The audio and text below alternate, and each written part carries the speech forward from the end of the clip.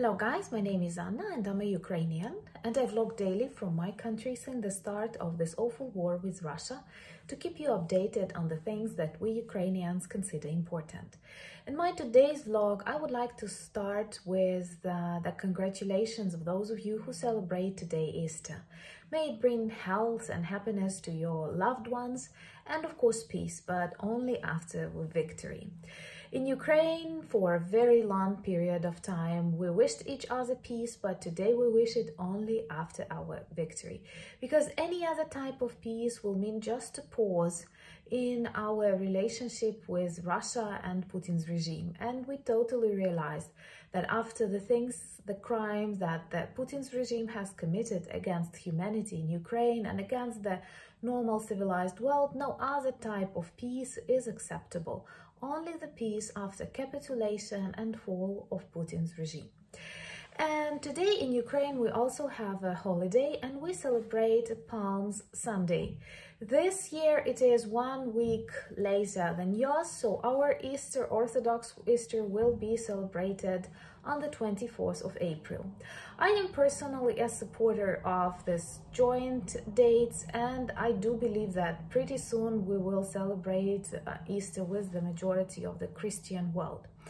And Ukrainian traditions for the Palm Sunday include blessing or baptizing of willow branches, and this is a tradition. I don't think it's very Christian, but it's very common here that after you bless these branches, you hit your friends and relatives when you meet them and you tell them it's not me that is beating you, but it's a willow and soon Easter is coming, something like that. And it is believed that those places where you touch with these blessed branches will stay healthy. So it is quite common when after we win and you come to Ukraine and you happen to come here during our Palm Sunday, don't be afraid if people will start beating you with the willow.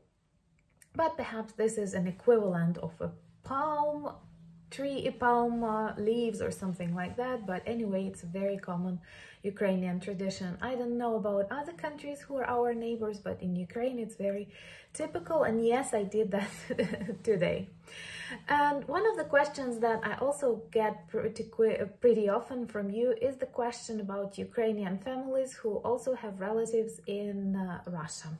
How are they? What are their relations? And so on.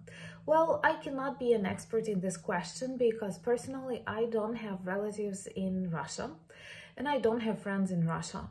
And it was always like that, maybe because of my location in the Western Ukraine, maybe because of my lifestyle and so on, but I have never come across that close with people who are from Russia.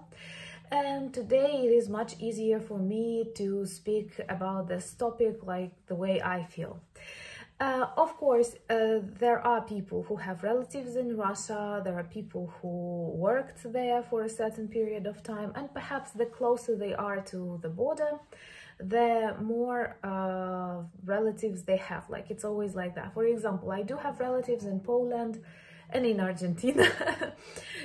Well, like, my father was born in Argentina, but he is from the Ukrainian family and later they returned back to Ukraine. But those people who live closer to other countries, this is very typical to have relatives abroad. And to tell you the truth, from what I observe, these people who have relatives in Russia suffer a lot because they try to persuade their relatives, and in the majority of cases their relatives do not believe them.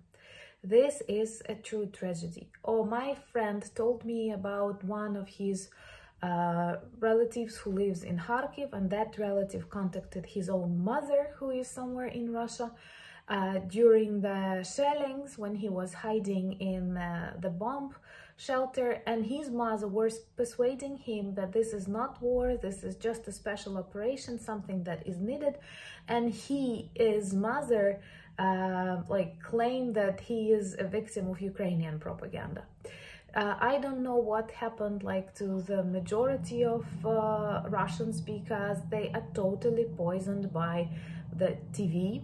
I even think that in Ukraine, not that many people get news from TV. TV is still popular, and it seems to me that during our previous elections, there were some kind of statistics that TV is still the main source of political influence in Ukraine, contrary to many European countries where it is already internet. But it was predicted that on the next elections in Ukraine, internet will also dominate.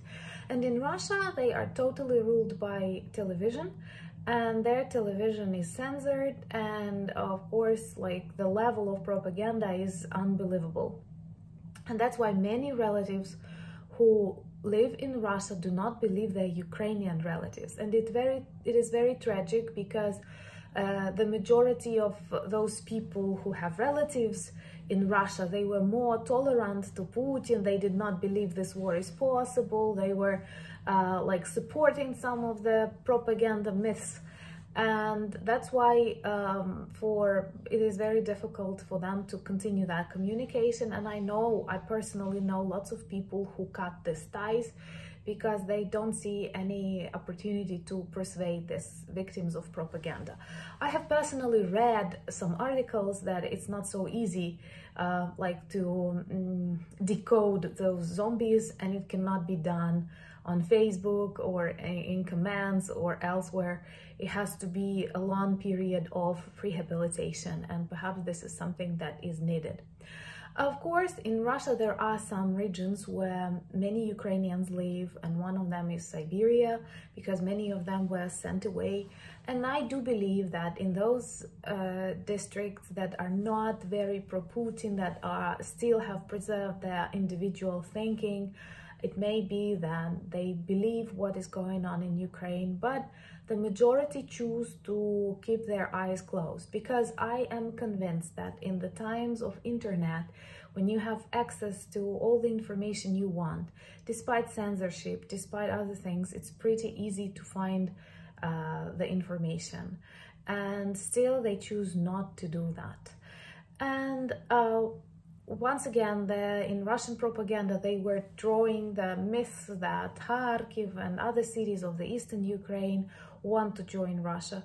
But again, this is a total fake, because now we have in my city lots of people from Kharkiv who escaped the war, who escaped Russian regime, and who condemn Russians now, and who want to, I don't know, quickly learn the Ukrainian language, a task they have never put in front of them. Also, this very similar situation is in Crimea, because still it is not that far away from the continental Ukraine, if you can say it, and they realize something very wrong is happening, and lots of flats are sold, and you can see in their news that they have doubts already whether it is just a special operation or maybe it is a full-scale war and something totally wrong is happening. And I personally believe that it is possible to return Crimea to Ukraine, because of course this referendum was total fake. You cannot have referendum with just one question and soldiers standing in the hall. And of course we have lots of Crimean Tatars who stayed in Crimea, and actually the fate of this nation is very tragic, because they were deported from their lands in Crimea by Stalin, and later they managed to come back. They started building their houses. They did not manage to get the best lands on close to the sea, but still they loved Crimea. It has lots of Tatar heritage, and they are very pro-Ukrainian. Why? Well, they are a beautiful nation. They have their own language, and Ukrainians, not being Nazis as Russians, we have always supported Crimean Tatars, and even in Lutsk they have their clubs, and they practice their language. They have their national dances, food you can buy. For example, in my city, we also had the heritage of Karayims. If you know who are this is a very unique nation of also Tatar origin, but they came here from I'm sorry, I don't know where from, but they came here with the Duke Vytautas many centuries ago, and they stayed here, and there are also many of them in Lithuania. So in general, Ukraine has very European attitude to various other nations that live on our territory, and it is just Russians that want to create Ukraine to recreate Ukraine as a USSR. That is the only problem. I do want to repeat this phrase to explain everything. Like, they use the word Nazi in a totally different meaning, and for Russian, every Ukrainian who does not want to be Russian is a Nazi. And in general, my country is very open, is very tolerant, especially if to compare us with the rest of the post-Soviet countries. Thank you for watching. Thank you for your subscriptions. Please feel free to give your requests and comments. Slava Ukraini!